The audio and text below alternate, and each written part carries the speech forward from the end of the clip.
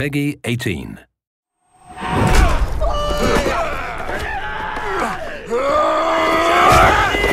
Mai marchasar, winjamana, ulaikwa, shuta marita.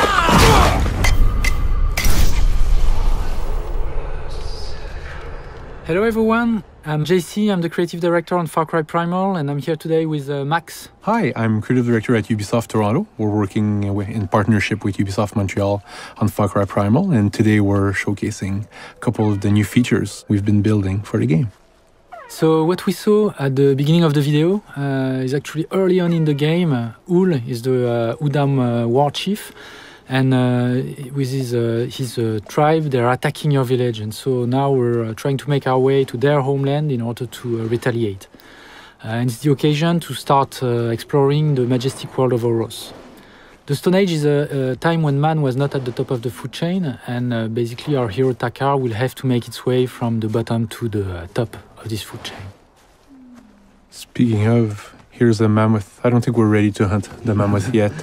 No, we're not ready yet, but there's a few ways we can improve this situation. If you see, there's dead goats on the ground, so that means there's a predator nearby.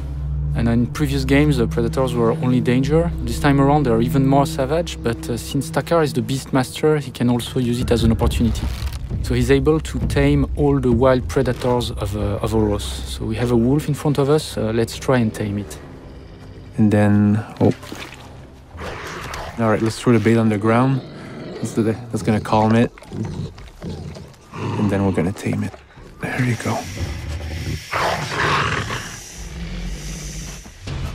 So cool. So now we have a beast, we have a dire wolf. It's an amazing beast. And one of the ways we can use it in the world of Oros is through hunting. Hunting is a super important part of your experience in Oros, and it's a good way of getting resources that you need for your upgrades. And send your beast, it's super easy. You just point, send your beast over to it. Oh. Not that time. That's open world, my friend. Yep. So everything is systemic, but we'll find another prey. Something big here, we find a yak. So yak is a big prey, but these wolves are dire wolves, so they're quite huge themselves. And, so he starts chasing. He's got it by the tail, by the throat, and it's a takedown. Good boy! Perfect. Time for a reward, maybe? There you go. You can feed your beast. It's also the way of healing them. We just killed the yak. It's the opportunity to get resources from it, which will enable us to upgrade. So let's see what we can upgrade. There's a lot of way of hunting. Traps, placing traps on the ground is also another way of hunting in Primal. Because we just killed a yak now, the carcass might attract predators in the area. So I think there's a dhole that's coming, exactly. So we're just gonna set the trap on the ground and wait for the dhole to come. So this is a great opportunity to get resources. There's a lot of way of hunting different animals in the game. And once you manage to get the harder resources, you can upgrade a lot of the aspects of the game. There's weapons, bags, etc. So tons of unlocks for you. Here we can take a look at the world map of Oros. The world is really big. And it's unfogged through a fog of war, so you have to travel the world in order to unfog it. There's no more radio towers because of Stone Age, but what you see here is a bonfire. Yeah, bonfires are used to fast travel everywhere to the world of Oros, and it's also a place where you can access your village stash. So let's go there and claim it for ourselves. Oh, the wolf is growling. So all the animals have abilities, and the wolf will growl in order to alert you of nearby enemies. You can use one of the other tools of the Beastmaster in order to recon the environment around you. Takar can summon the owl to be able to fly around, survey the area, get a good tactical view. Now we've marked 3 enemies. So this one, the one with the orange horn, is able to summon reinforcements. So it's probably a good idea to go in more stealth. And so we'll summon another one of the animals, which is the jaguar, which is very good for stealth approach. Yeah, exactly. What's fun with the Jaguar is that if you crouch, it's also going to go low. And it's going to be stealth, not make much noise, not attract any enemies or predators. So let's take out this first guy. Headshot.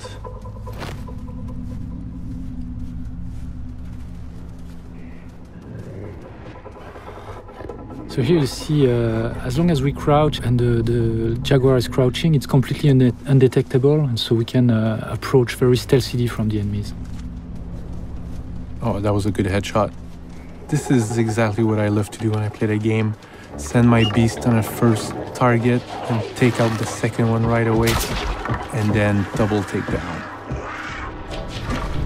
And so now we can claim the bonfire with a fire roll. So this is really cool because it gives us a very important anchor point in the world where we can fast travel. It enables us to conquer the world of Oros and have much more ease as we travel through it. But there's a lot of other ways we can travel through the world of Oros. As the Beastmaster, you can summon an owl, you can give order to a beast, but you can also ride a wide array of animals like the young mammoth. But you also have other beasts that you can ride, and it gives you really a lot of ease as you travel through the world, and you're able to move much faster, but also use it as a weapon, which is a good opportunity. So you can see the green gas, which is one of the weapons of the Udam. And the rhino just decided to run away. So here we see the glacier of Oros in the back. We'll just skip ahead to the outpost where we'll find a lot more resistance and we'll summon a saber-tooth. What a great feeling. I love doing that.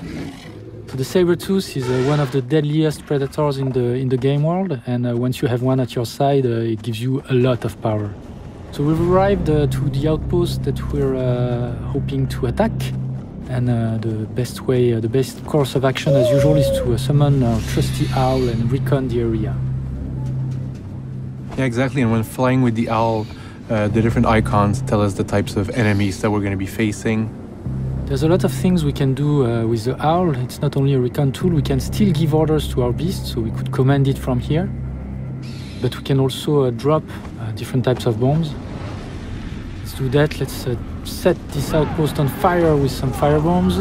Here we go, and we can also use it to attack enemies, dive down directly to enemies. So this of course is alerting them a lot, so now they'll be looking for us, but it's time to assault. Go spear to the head, send a saber-tooth. Oh, jump attack, I love that one. It's super cool. And a takedown, and then throw a shot to kill another dude. About the double bow. There we go. Ah. Reinforcements. That's not good.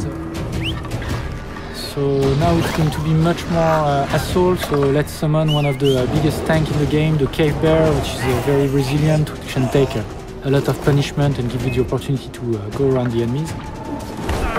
Summon some bees. That's annoying. Which is another one of the cool toys of the Beastmaster. You can dispatch enemies with the bees. Oh, is there an enemy? Yeah, perfect.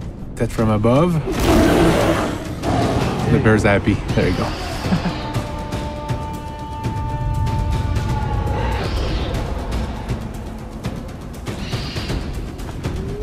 Yeah, that was just a small taste of the amazing Stone Age open world, full of surprises and danger that we've got waiting for you. Thank you very much, GC. Thank you, Max. See you soon.